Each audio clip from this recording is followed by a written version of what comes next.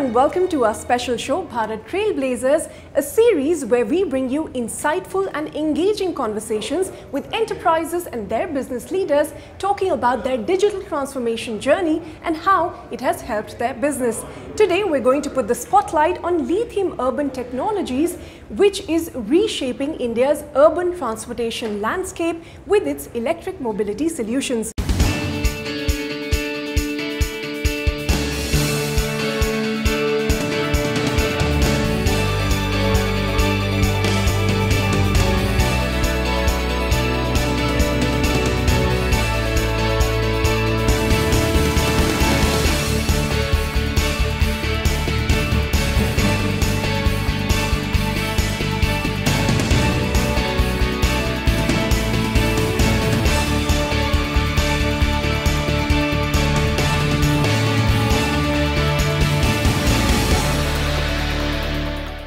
Sanjay, thanks very much for having us here in your office. If you could start by telling us about Lithium's journey, how it started, where it came to be, and what would you say have been some of your key achievements so far? We started way back in 2014 before EVs were the buzzword. Today we are roughly 2,500 vehicles, 1,700 chargers across 15 cities in India. We serve 100+ clients in the B2B space. In addition, we've started a supply agreement with a strategic partnership with Uber in helping them decarbonize the urban mobility space. So this is where we are. I think we're very proud to have been pioneers and to be where we are today. But what would you say sets you apart from your competitors? Because let's admit it, it is a competitive space and every other player in the mobility space wants to go green. How are you differentiating yourself? I think essentially anyone can buy, you're right? Anyone can buy an electric car. And many people have bought electric cars in the past, especially the business consumers. And the way we are different is we can utilize an electric vehicle better and provide better services at a cheaper rate to our customers. And how do we do that? We do that using technology. Technology is the bedrock of everything that we do. So whether it's a connected car, whether it's algorithms that allow us to schedule our vehicles better, saying which car should charge and which charger for how long, whether it's recruitment of drivers, whether it's maintenance of cars. The three pillars of our business: customer, driver and vehicle, all three interplay and connecting that through technology, and that's what I think we do better than anybody else in this space, and that allows us to provide some unmatchable value to our customer. Well, let's talk about that technology because like you said, it is the bedrock of everything that's happening at Lithium. But there's also emerging trends in this space, and it's, as any other company that has to remain agile, you have to adapt yourself to it. So how are you at Lithium pivoting to adapt to these trends, and what are these emerging trends that you're seeing shaping up in this space? I think digital transformation per se is absolutely key. I mean, right from day one, we realized that it is technology that's going to be a differentiator. Like I said, there are three pillars: customer, vehicle and driver. And obviously with new technologies coming in like AI and ML, how do we use this data, vast amount of data, right? We poll our cars, for example, every 5 seconds. We get 150 parameters from that. Then we get the entire life cycle of a driver, life cycle of a vehicle, the amount of information that comes in. How do you make it kind of interact with each other? How do you ensure causality is there? How do you ensure end user computing? This is the age in which coder is not the king, but the end user is the king, right? And companies like Salesforce have enabled that, right? And therefore for us, using this vast amount of structured data with AI and ML, for us to be able to predict, right, across different facets of our business, I think that is something that we pride ourselves. For our viewers that may be benefiting from your journey, tell us how you undertook this digital transformation journey and what were some of the business objectives for a company that is based on tech? I would say, with respect to customers, from our sales process, how do we kind of reduce the sales time? How do we provide, post our sales, how do we provide, better service levels, right? Two, from a driver perspective, how do we make sure that there is complete transparency? From a vehicle management perspective, how do we make sure that lead times are compressed, availability, reliability, performance of the assets is improved.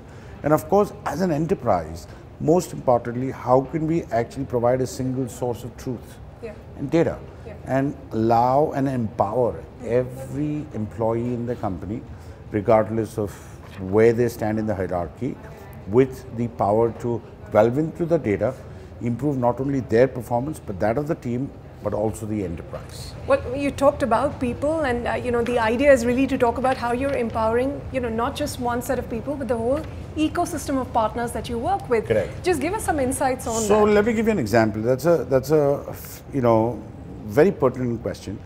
On a vehicle maintenance side, right? All these assets are owned by us. Vehicles make or break your business, in terms of availability, performance, and reliability. For this, we are dependent on the OEMs. That's the people who make the vehicles, and of course, their service partners. So there's an extended enterprise. What we've done is use Salesforce as a workflow platform. So now we provide not only our various teams, whether it's maintenance, accounts, our operations, but also outside of the enterprise. So the OEM representatives, we have the various service centers across India that have now access to that, different dashboards, so that this, if a vehicle requires 100 hours for it to be made okay, then it must take only 100 hours, right? All of this waiting lead time and this, I would say, this latency in decision making has been reduced because everyone now has access to the same information. And therefore it elicits absolutely coherent and very actions in the same direction. Well, let me get specific to one of your partners, and that is the drivers, very core to what you do here at providing transportation for urban Indians. Tell us about the management for that set of your partners, and how you're using technology to deliver better outcomes. So driver is I would say the most important pillar in this business. Without the driver, we don't have a business per se, right? And labor markets are different in different parts of India. But driver as a person or as a vignette is very, very unique. What does the driver want? Wants transparency in dealings, right?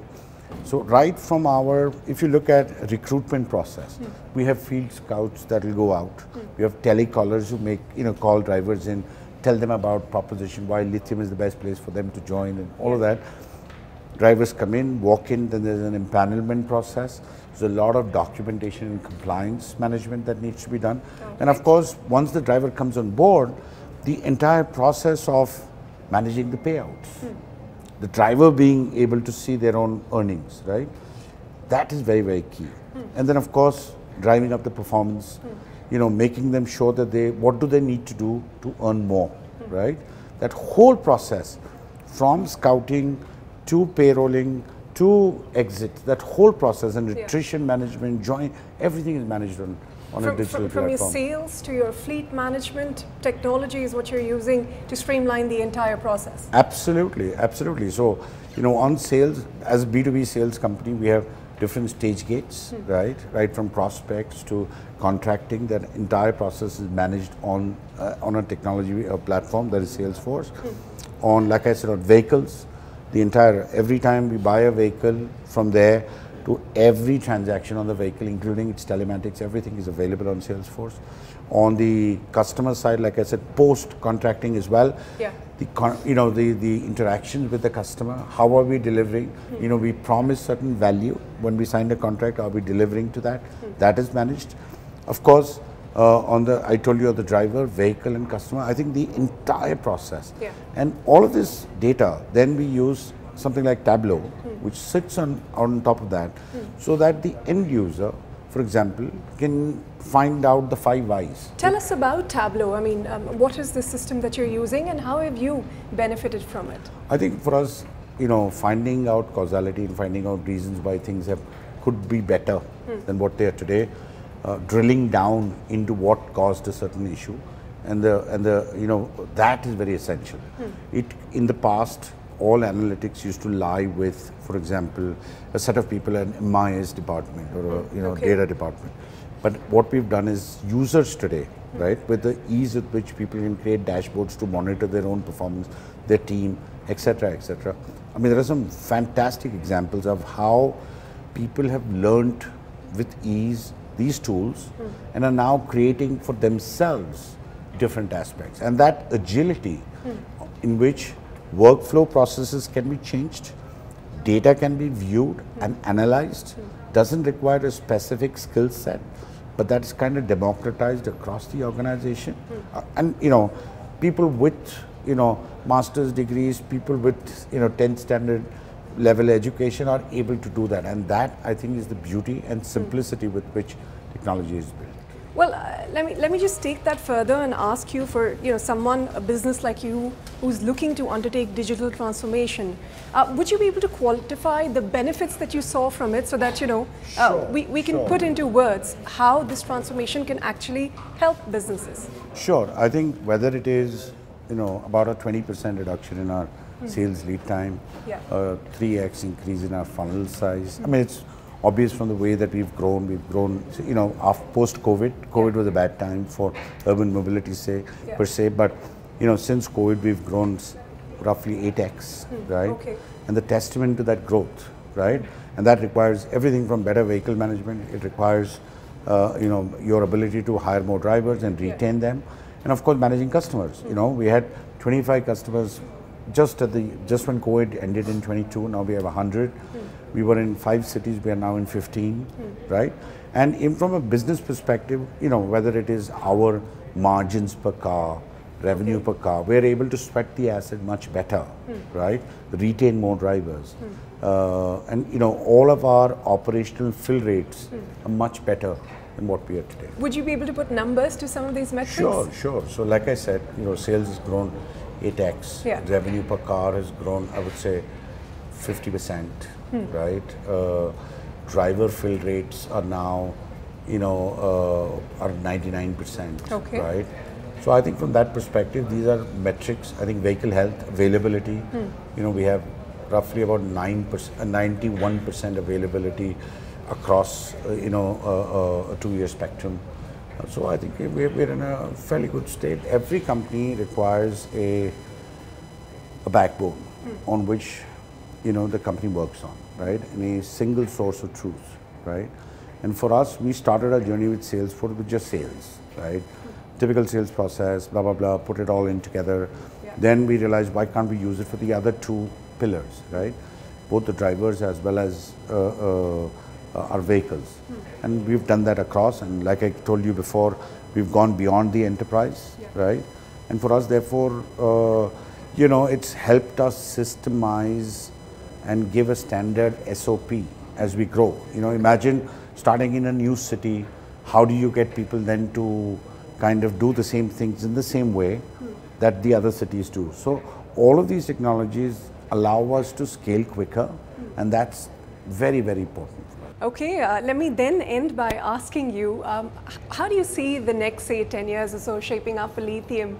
What do you think that you're doing differently using technology that's going to help you stay ahead in this game? I think we are now moving into a realm in which we see ourselves as, obviously we've been pioneers, but really moving that one step ahead, in which we're going to see more drivers adopt EVs. We're going to work with small fleet owners in transforming their fleet from ICE to EVs.